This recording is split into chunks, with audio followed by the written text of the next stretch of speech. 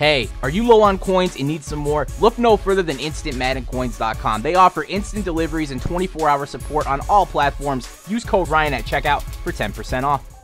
So, common knowledge fun tip of the day, play your solo challenges. I know people hate that phrase, like play your solo challenges, but damn, 91 Speed Edition Willie Brown out of a solo challenge? Like, really? I mean, that's just a free solo challenge in the game. You don't even have to have requirements for that.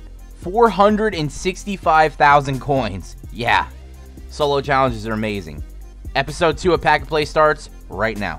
Yo, what is going on, you guys? Welcome to episode number 2 of Pack and Play, and we got our hands full here. Aqib Talib, we got Goldson, and we got Colin Kaepernick on the other team. But we do have that captain, Steve Mcnair, and we're looking to have a pretty good game in our debut with the 2017 edition of Pack and Play. And we started off with a fumble on the kick return.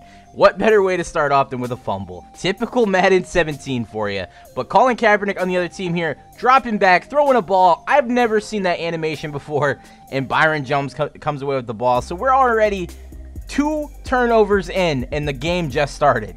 Yeah, we're going to go ahead and find Mcnair here on the crossing route, and we're going to pick up that first down. And this is where the weakness of the team is going to lie right off the bat. I love to run the football, and Mike Davis is not the type of running back that I want on this team. So hopefully at some point we can get an upgrade. But we do have 99 Steve Mcnair. We have that to fall back on. We have a couple of decent receivers here that we can get open and make some plays downfield. So, you know, Mcnair is going to be a big part of the offense. And, of course, we have this Sterling Sharp, which I'm really hoping is going to be what I think he's going to be. He's not going to burn anybody. He's not going to do anything spectacular, but he's going to grab the ball and, you know, get a couple of first downs that we need, clutch first downs, and move the chains for us throughout the course of games that we play. So, you know, hopefully we can also get an upgrade there at some point to give Mcnair a real true #1 weapon. But here is my rustiness of Madden showing.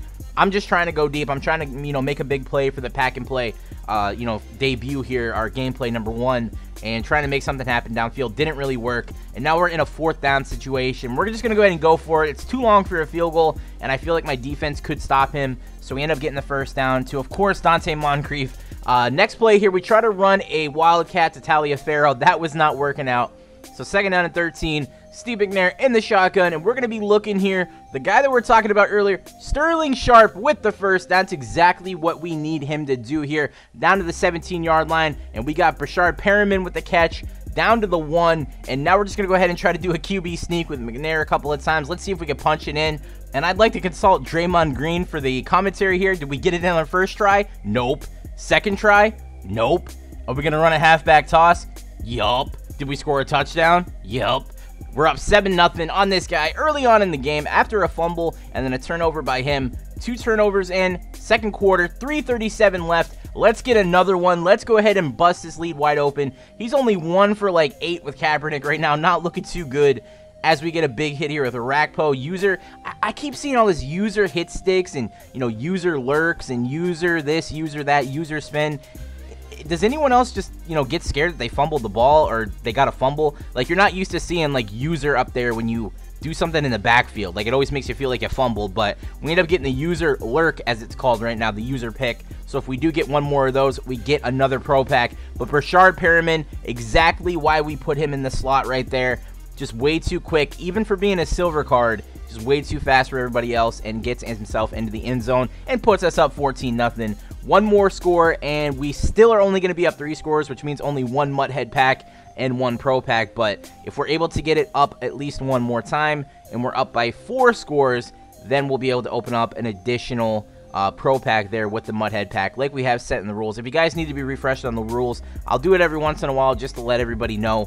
Maybe I'll show it in a graphic again at some point, but this is gameplay #1, and, you know, I apologize if I'm a little bit rusty with the commentaries and, you know, gameplays. Like I said, I'm more of a do a post commentary afterwards kind of guy. I mean, I am going to try to do a little bit of live commentaries, but please excuse the terribleness of them when I do them, because I'm not, you know, really used to talking while I'm playing, and it'll just kind of throw me off a little bit. So, you know, right now, this is what I'm comfortable doing. This is what I'm going to do for the first one, but don't hold your head down if you don't like the, you know, post commentaries, because we may end up doing a couple of live commentaries mixed in, and who knows, maybe we'll end up getting really good at it. But Colin Kaepernick's going to fumble on the next play here, and it's going to be 58 seconds left. Here's 2nd and goal. He's going to go ahead and try to get the touchdown on a quick slant down to the 2, and then he's going to try to throw another quick pass over to, I think Hewitt is his tight end, the Campus Hero Edition. He doesn't get it, and then throws it right up the middle to Byron Jones, who gets his 2nd interception of the day, and now we're down at the 1-yard line. My mindset here was,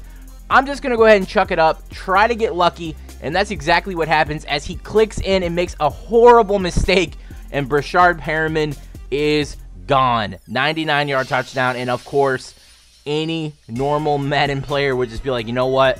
That's it. I'm out.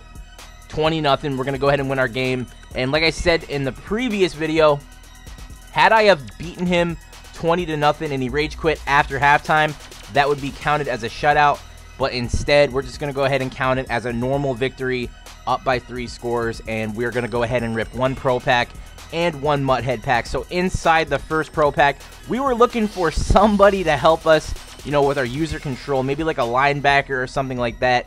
So I was just going a little bit slow, trying to find someone out. You know, maybe even a tight end would be nice. I'd love to throw to the tight end, but our main focus here was to find either a running back or a linebacker. So I was looking at Mike Morgan on like 84 speed. That's not bad. That's something I may be able to use there.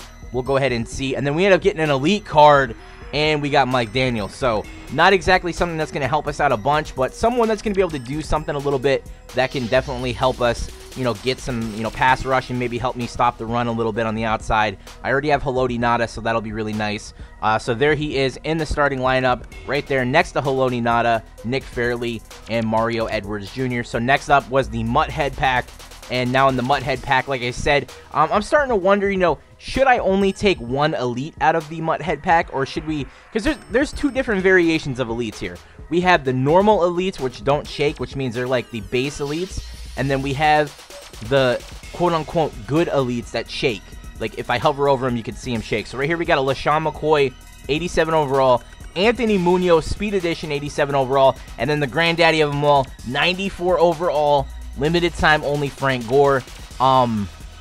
Like I said, I'm trying to figure out, you know, maybe I should take, you know, if they're base elites, if they're like normal elites that don't shake on Mudhead, which, like I said, they're the elites that really don't go for a whole ton of coins. They're not the greatest.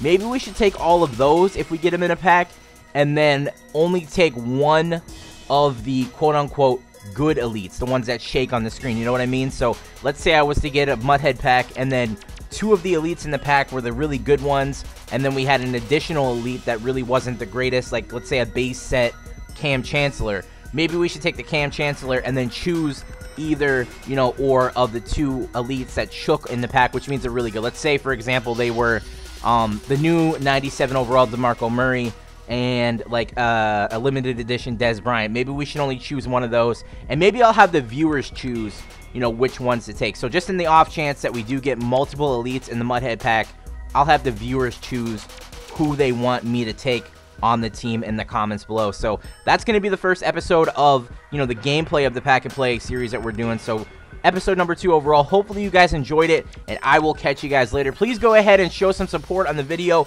by giving it a like, and I will catch you guys later. Peace.